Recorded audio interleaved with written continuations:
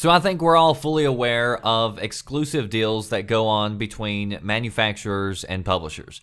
And most of the time we see it and we bitch about it because it's right there in our face, because it's usually a game that's maybe hitting one console and not another, or maybe it's coming out with exclusive content for one platform and not another until, a month or a year later.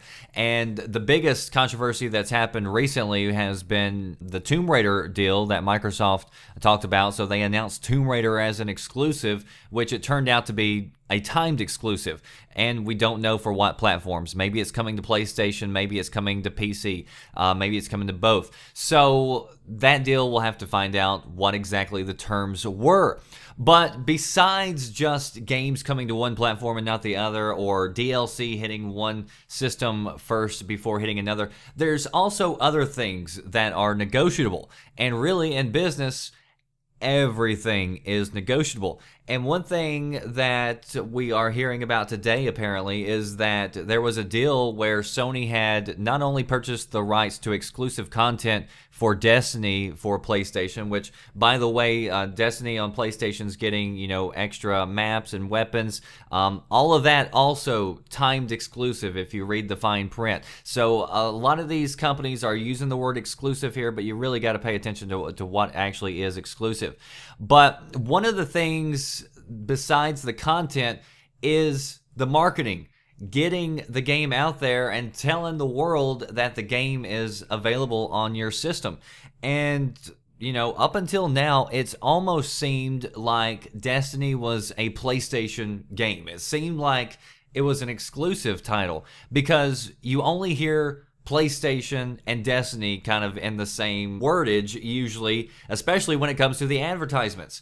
And it turns out that apparently Microsoft was not allowed to advertise Destiny because Sony had purchased the exclusive rights for advertisement. So we found out today through a website that Microsoft had published, Microsoft in the UK, they had come up with like a fake website. It's called Destiny Fragrance.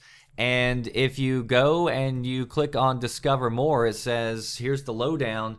Destiny is actually an epic new first-person shooter available on Xbox. Thing is, we didn't have permission to run adverts for the game, so we didn't.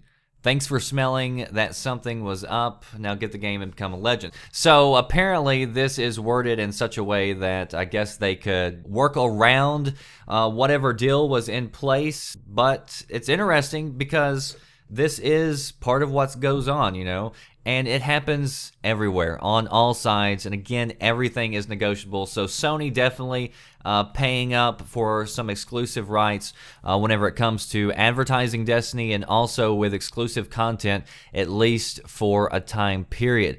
So you want to go check out the links and the story and read more about it, post down below and let me know, is that something that you were aware of, that marketing also is affected in negotiations? And that's why sometimes you'll be watching TV and you'll see a commercial, or you'll be watching anything really, internet, whatever, but you'll see a commercial for a game and you know that that game's multi-platform, but you only hear about it for one game. And that's because there's been some sort of deal worked out because of that. So that is for me, the Red Dragon. Stay tuned right here and VGM for your latest news. I'll see you next time. Thanks for watching.